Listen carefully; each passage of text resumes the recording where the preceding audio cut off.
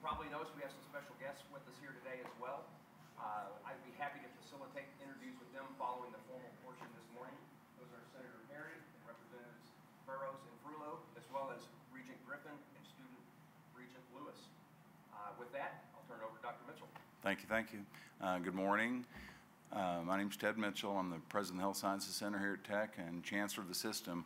We are here today because Governor Abbott this past weekend signed all of the last of the legislative appropriations that were sent to him by the 86th Legislature.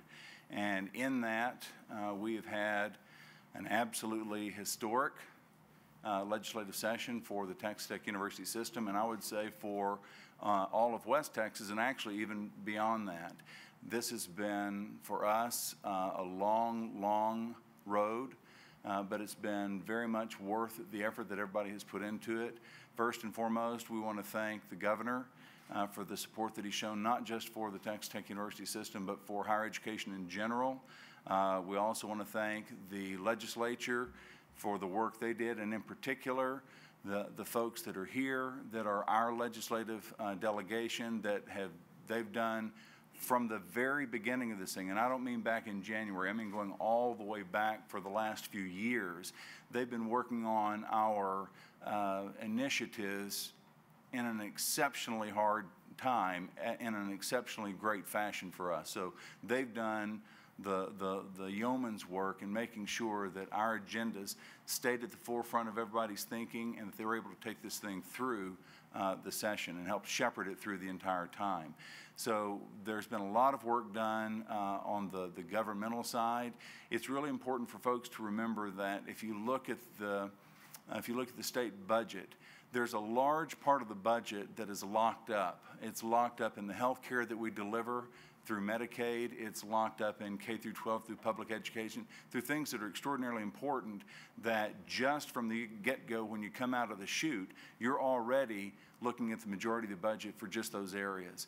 So when we go down and talk about things related to higher education, of course, all of us and universities and colleges will go down and talk about the importance of higher education, but we do that realizing that there are a number of people down there that have really important priorities that they're all trying to get through. And what happens is, as these pieces of legislation are advanced, in order for certain pieces of legislation to work, that means other pieces of legislation, really good legislation, never make it. And so the fact that we've had our initiatives work all the way through the session, that we've always been able to play defense by keeping them in there and keeping them in the budget, it has been an extraordinarily successful session for us. When I say it's historic, I don't mean that flippantly, and I don't mean that lightly. This, to me, is the most historic session we've had in the last 50 years. 50 years ago in 1969, the 61st legislative session, that was the session where we were changed from Texas Technological College to Texas Tech University. And it was also during that same session that the School of Medicine was formed. And I believe that this is the most important and historic session we've had since that time. We have been able to add 2 new professional schools to the Texas Tech University system, with the School of Dental Medicine at HSC El Paso and with the School of Veterinary Medicine here in Lubbock. And we've also achieved significant successes for the Health Sciences Center here in Lubbock with the Texas Tech Mental Health Institute funding, and with Angelo State University with additional funding they had for student success. So overall, for our system, this has been an outstanding session. One of the things that's really important for all of us to do, everybody sitting in this room, everybody that cares about West Texas, about Lubbock, about higher education, about the Texas Tech system, one of the things that is incumbent upon us to do is to help the folks in Austin remember that even though we only make up 13% of the population out here in West Texas, we're now approaching close to 30 million people. Only 13% of folks live west of I-35. But that 13% of the population is responsible for driving the state's economy. The 2 largest areas that drive the Texas economy are agriculture and energy, both of which are housed out here in West Texas. And one of the things that we have to do is help remind our friends in East Texas that it's important for us to take care of the people of the state who take care of us. So if you look at the vet school initiative that Dr. Schovanec is going to talk about in just a minute, it made absolute sense for this to be seated in Amarillo, Texas, which is the epicenter of the nation's beef industry. If you look at what we do here on the southern end of the South Plains with cotton production, this is a critical industry, not just for this region, not just for the state, but for the nation. And if you go down to the Permian Basin, where oil and gas are produced, this is something that is obviously important, not just for us, but in fact, not just for the country, but for folks around the globe. So it's the West Texans that provide the food, fiber, and fuel for the entire nation. And one of our jobs throughout this session is to make sure that people understood that while we were down there. We took a different approach to session this time. We actually had various teams of folks that were working in a very positive, very upbeat way to make sure that we stayed out in front of the issues that people were bringing up, because with all the competing ideas that were going on in Austin for various types of legislation, it was important that we made sure that our voice was heard. And so we had regents, we had former regents, we had foundation board members, former foundation board members, we had councils of government representing different regions of the state. We had all of our presidents from the universities. We had former chancellors working with us. We had alumni working with us. We had chambers of commerce from all over the state in general, West Texas in particular. We had industry folks working with us. We had just a number of people that were constantly working in addition to the work being done by our internal team that has been always a phenomenal part of what we've been able to do in Austin. And the incredible thing about that is, Lawrence and I get to sit up here and talk about all the great things that happen, when the fact of the matter is the people that were really making it happen are folks that never wind up in front of mics. When I started at the Health Sciences Center a long time ago, many years ago, I came in the office early one morning and the phone rang. I'm the first one there, answered the phone, thinking you can help. Hello. The fellow on the phone asked a specific question that I did not know the answer to, and I said, look, okay, I'm not sure what you need, but I can find somebody who can help you. And he says, what are you doing? I said, well, I'm actually the president of the university. There's this long pause. He said, okay, look, I'm just going to call back later because I need to talk to somebody who knows what they're doing. So there's a lot of credit that goes to people that are never in front of the cameras. This was truly a team effort with everything that we've done. We had tremendous help by our elected officials in this region, but this is something where our focus was basically two things: making sure that we got service to people in this region that need service, and making sure that we could provide affordable education, higher education, to citizens of the state of Texas in areas where currently there are not options for them. So those were our two big drives behind all of this. So just very briefly, I had mentioned the dental school at the Health Sciences Center in El Paso. Dr. Schovanec will talk about the veterinary medical school that will be housed in Amarillo. We also had the Texas Tech Mental Health Institute, and I know that most of you will know this, but one of the areas where we've developed kind of a niche on the Health Sciences Center side is with child and adolescent psychiatry and mental and behavioral health. We've had a program that focuses on the use of telemedicine for screening students that may be at high risk for causing harm to themselves or other folks. That program has worked out very well, and the legislature, in conjunction with the governor's office and lieutenant governor, gave us funding to continue that program, and in fact to do things to help to expand it to other areas of the state. That's very, very important. At Angelo State University, when I was talking about their student enhancement, it's really important for people out here to understand what a jewel we have down in San Angelo. Angelo State University is consistently ranked by Princeton University as one of the top regional universities in the country. They have wonderful programs for students, many of whom are first generation, that were it not for the programs available to them at Angelo State, they likely would not go to college at all. And they need the additional funding. When we're down there having conversations about things that are big and exciting, like dental schools and vet schools, there's a tendency not to pay attention to things like this, where people are just doing great work quietly on their own all the time, that really and truly focus on the overall economic and overall health of the state of Texas for the citizens that are here. And so they've done great work, and we were able to help them with their mission down there. The legislature increased higher education spending by 6% statewide.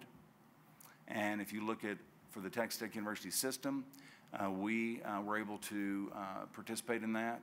We had an increase of our overall budget of our components of $57 million, which is 6% of an increase for us. So we were able to benefit from the focus that the legislature placed on higher education. And for that, not only are we thankful, but we think that the state's made a tremendous investment into not only our region and not only in higher education, but a huge investment in the future of Texas overall. So with that, I'm going to turn it over to Dr. Schovanec and let him talk about the vet school. Thank you, Chancellor Mitchell. As the Chancellor has said, this was a historic session, and for Texas Tech University, that is primarily because of the budget bill the governor signed last Saturday that provided our full funding request to begin to move forward with the School of Veterinary Medicine, along with the language that allows us to do that. And I think when you get to a moment like this, rather than to look back at the path and count all the challenges we overcame, it's more in the spirit of West Texas to take an opportunity like this to say thank you to so many people that helped us to get to that point. And so I'm glad today that we have so many important supporters here, and I'll be acknowledging them a bit later. The vet school really did grow out of a vision and that was inspired to provide greater opportunities for students in the state of Texas and to serve an industry that is so critical to the entire state, but is so centrally located in this part of our state. And so this is a great opportunity for Texas Tech to serve the needs and citizens of this state. It was also a great example of communities coming together. Amarillo was an extraordinary supporter, but also Lubbock.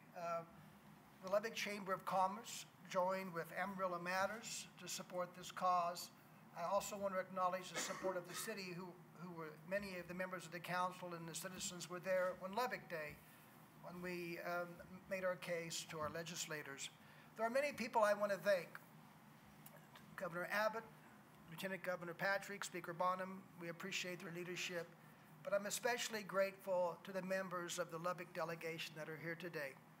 Senator Charles Perry, Dustin Burrows, and John Frullo.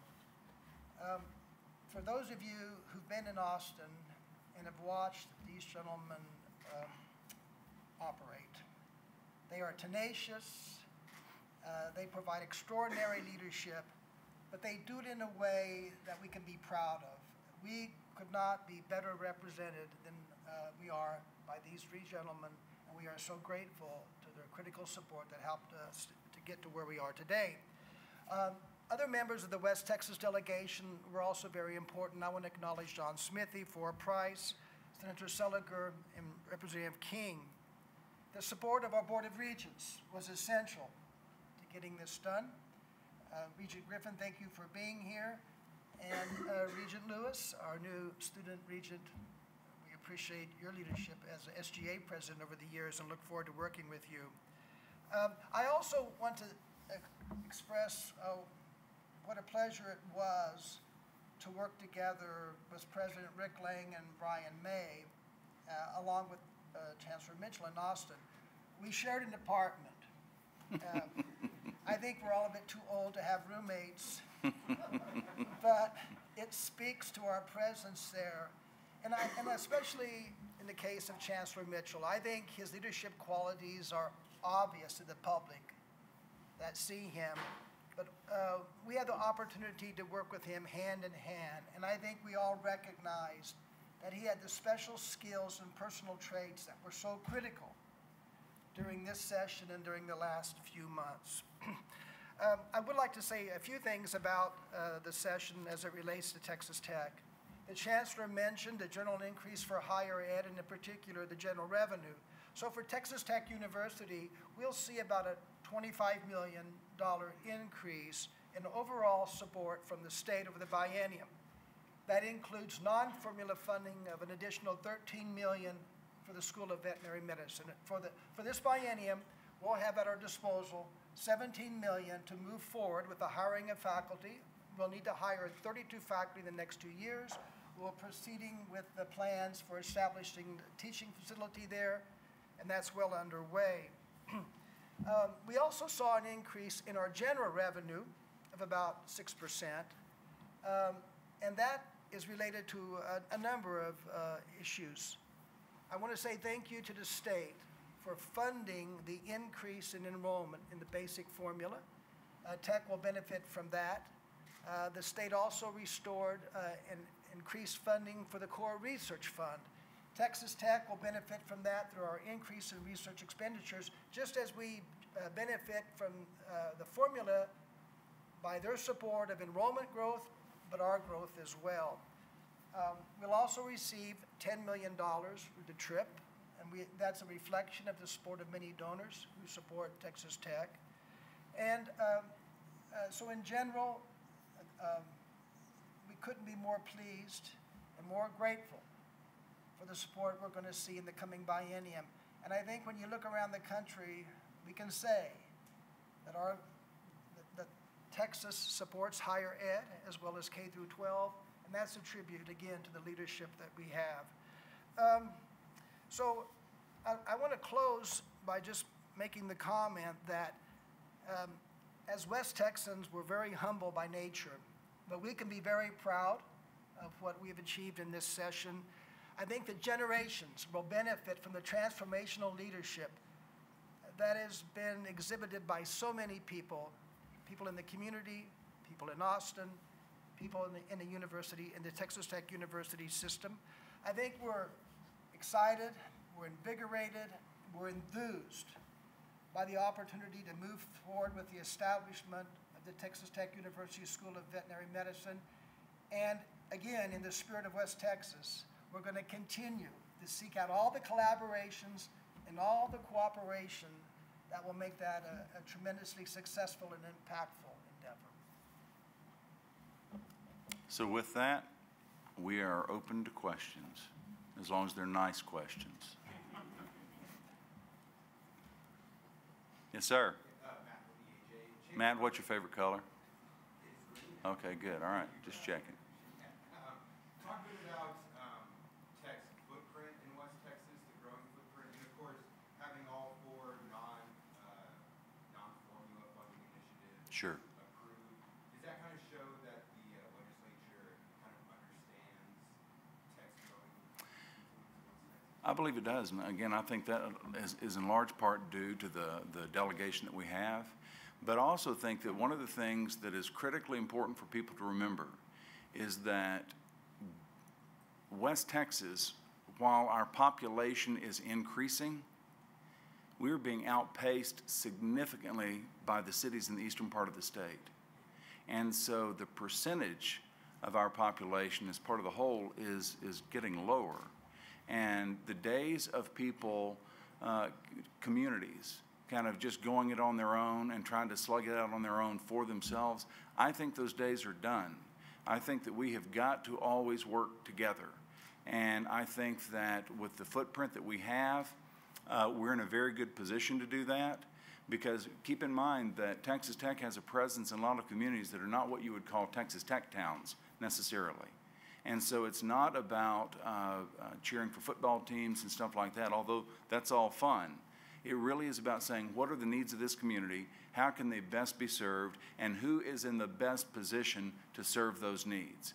This state is absolutely blessed in the institutions that we have all over the state, but when it comes to West Texas, it's not that there's some nefarious plot by people elsewhere about West Texas. It's just that we're typically not on folks' radar. And so I think one of the things that we always have to work against, and Lawrence said this, West Texans by nature are pretty humble. They just do the work, no braggadocio, just do their thing. Part of our job is to toot the horn. Part of our job is to raise the flag and say, folks, you need to understand the importance of what's going on out there in these areas. And we're in a great position to be able to do that. Matt, when you speak of the footprint of Texas Tech and West Texas, that's very important.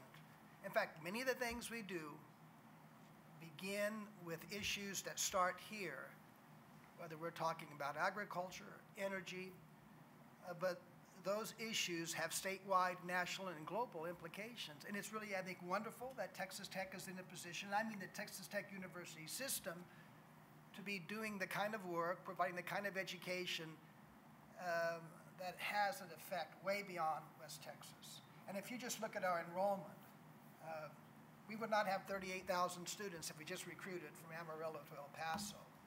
And I think that speaks to the quality of the education you get here, our brand. And as I travel around the country, I was in Chicago and DC last week. In both meetings I went to, somebody, a president at another university, mentioned they knew that we were engaged in a discussion to get a school of veterinary medicine. And they were impressed by that. I think they were also impressed that we got to the Final Four in basketball and that we were in the World Series. Our roots are in West Texas, but our impact goes way beyond it. And can either of you talk a bit more about what's next for the vet school?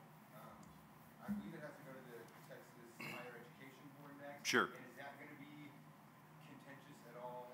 No, the Higher Education Coordinating Board, they've got a job to do to make sure that the degree that we would be granting is a degree that the state needs. And so there's a whole series of things that you have to go through with the coordinating board. We've had great discussions with staff members at the coordinating board as well as the members themselves. And our proposal, which was put in back in February, has now been sent out to an outside reviewer. They'll take a look at it, send it back with their recommendations. There'll be then a site visit with coordinating board members that come out here. It's the next step in the process. But it's a bit of a catch-22 with this, because part of what they need at the coordinating board is to know that the state's giving you the funding. And part of the funding from the state is to know that the coordinating board is going to support the degree program. So we've cleared a huge hurdle, and by having the House and the Senate and the governor's office all support this, it really helps what it is we're trying to do and make our case. I'm sure the coordinating board is just going to proceed in a very professional way to do their job, but it was a tremendous help to see that House and the Senate provided our full funding request. Yes, ma'am. Hi, Leonore with KLBK. What's your favorite color? I like blue. Okay. Yeah. All right. Just kind of moving forward, what would y'all say the general timeline would be? We've been engaged in planning for the facility for quite some time. That's what the first biennium provided us, the opportunity to do that. Dr. Lana Reagan has been instrumental in leading the original organization of what would be part of the vet school. We've already had a preliminary visit from the American Veterans Medical Association, and so we'll be moving forward with the accreditation issues, with the hiring of faculty, the development of the curriculum, and the facilities. And that's ongoing now, and it will intensify with the funding that we have. So we'll have a groundbreaking in September, and we expect to have our first students in by the fall of '21. So kind of now moving forward, what are some challenges you could foresee until you kind of get to that, bit? Well, I think it's going to be a challenge to hire that many veterinarians who will be part of the faculty. That's going to take a concerted effort. We've already talked about enhancing the support and our HR office to make sure we get that done. And I think also getting that facility built for the $90 million that has been committed will take some very good planning. But overall, if you look at the challenges, we've had challenges every step along the way, and there is nothing worth having that's not worth working for. And we've cleared major hurdles just in the last few days, and we are excited. There's nothing out here that West Texas folks can't do, and we will do. So what's the total budget for this project, and then where's the other funding coming from? So we were provided $17.3 million in this biennium to do the things I just mentioned, the hiring of faculty, proceeding with the facilities and such. That's for this biennium. We won't start to generate formula until after that first class enrolls in 2021, and even then it's going to be a year or so down the road. So it's this kind of support from the state that allows us to jumpstart this whole initiative. And then eventually it will exist on its own resources. That is formula and tuition. President Schovanec, can you talk more about that 6% increase statewide to formula funding, and how will that impact students? Is this something to where they could see maybe a decrease in tuition? So Ted mentioned that statewide, I think there was about a 6% increase for higher ed. That includes both formula and non-formula money, and that's where Texas Tech fell in line. You asked, are we going to decrease tuition? No. And I don't mean to be flippant in saying that, but that's what you have to, things are not getting less expensive. I think the support like this enables us to control the rate of increase, and we're very sensitive to that. We pay a lot of attention looking at debt. And that's a big priority here, is to make sure our students are graduating with less debt all the time. And so this enables us to be very conservative in what we may have to charge. If you look at the formula, there was a slight increase in the base rate. We're appreciative of that, but it's still below the pre-recession levels. And when you take into account the inflation rate, these are things we have to deal with, and the challenges that would make it very difficult to do something like decrease tuition. On the other hand, Texas Tech has provided a tremendous increase in scholarship over the last few years. That's one way you offset the tuition cost. And in fact, our discount rate is approaching 30%.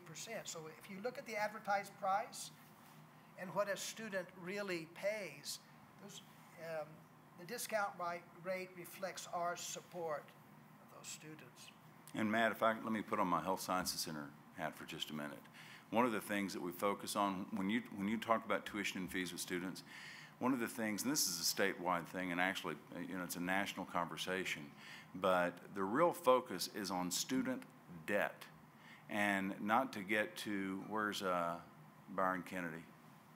Not to get too granular, using Byron's language about this, but this is a multi-layered thing. So, for example, if you look at the credit that students are getting in high school that they're using for college, if you look at the junior colleges and the hours that the students are taking there before they transfer to a four-year school, if you look at students once they get to a four-year school that are given opportunities for taking out credit in certain areas, all of those things add up.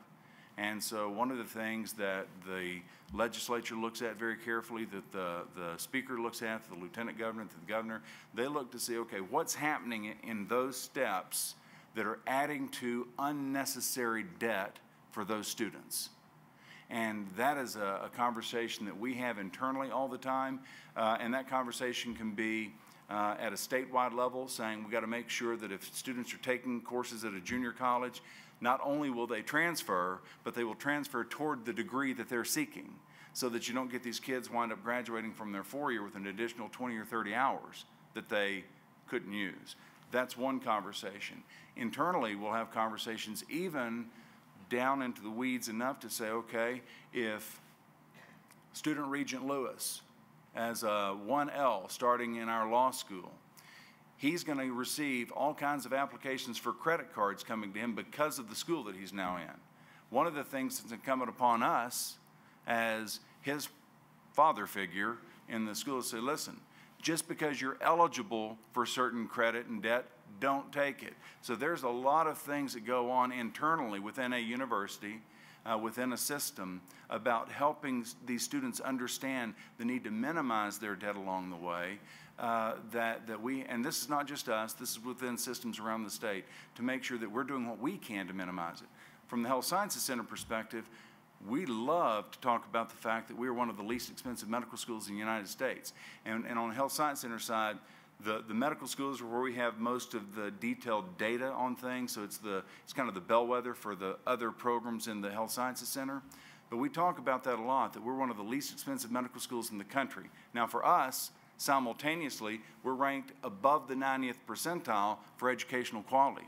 We think that's a really good return on investment. Now, truth be told, if you look at the top 10 least expensive medical schools in the United States, 6 of them are from the state of Texas.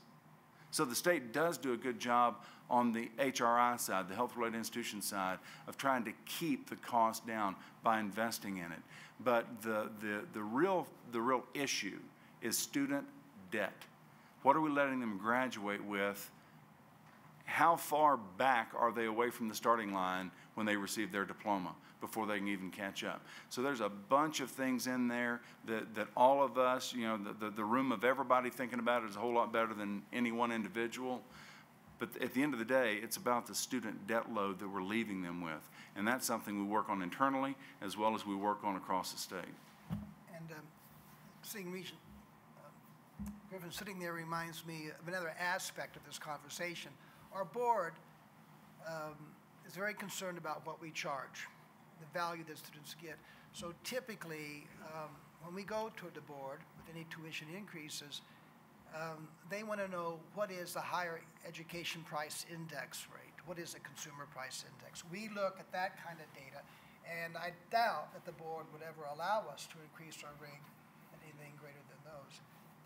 And one last comment, Ted alluded to this in the value that you get at HSC, but I think we need to change the conversation about rankings. If you look at something like U.S. News and World Report, schools that charge a lot and spend a lot do well. If your mission is to be inclusive and be cost effective, it hurts you in certain aspects of that ranking. On the other hand, if you look at something like Forbes, Best Value Colleges, they rank 300 schools in the United States. Only 300. Out of how many? Well, there's about 3,000 baccalaureate institutions. That's important information to give them when you're doing that. Well, they've done this for 4 years. We were not ranked the first year, 298, 138, now 116. Tech has moved up to 116th in the nation on return. That reflects return on investment. So in spite of the cost and our concern about debt, Tech is a great value. That's more than you asked for. Other questions? Yes, sir. Go ahead. You all were in El Paso yesterday, I believe, Correct. and then Amarillo later today. Is this kind of, how would you describe this? Is this like a victory tour, maybe? I would never categorize it that way. That reminds me of a story. I told this story to our 50th anniversary guest the other night. So there's this old boy from Dimmitt. He's driving over in Dallas, and you know, the folks sometimes in DFW, they don't understand us folks out in rural areas. So there's a particular policeman that had something against him. He sees a Dimmitt bumper sticker on there. He pulls this fellow over, and he starts giving him all kinds of grief about being from a small town. So you small town folks, you just don't understand the big city like we do, and we don't allow people to speed around here. And I'm gonna have to write you up. So it's a hot summer day. Flies are buzzing around this police officer. He's writing a ticket, and the fellow from Dimmitt says, "Officer, are them circle flies bothering you?" He says, "Yeah, they are." He says, "Why do you call them circle flies?" He said, "Well, those flies, they like to circle around the back end of a horse." Officer looked at him and said, "Are you calling me at the back end of a horse?" He said, "No, sir, I would never do that. I got too much respect for the police department to do that." Of course, it's hard to fool them circle flies. No, for us, this is a way for us to go back to the communities that made these initiatives happen and say, thank you. And it's to point out to them what West Texas can do when West Texans work together. And if you look at the list of chambers of commerce, if you look at the councils of government collectively in the region that were supporting these efforts, it's very impressive. And in contrast to what was going on in 1969 with the School of Medicine, when you had Lubbock and Amarillo and El Paso fighting vociferously against one another over who was going to get the school, it was really a mess back then to see the infighting that was going on about the School of Medicine. And it is in such contrast to how this worked this go-round, where you've got chambers of commerce that seemingly would have nothing to do with one another, all banding together to make this thing happen. So this tour that we're doing is to really thank the folks collectively for the work they did. And we might get a little victory lap too.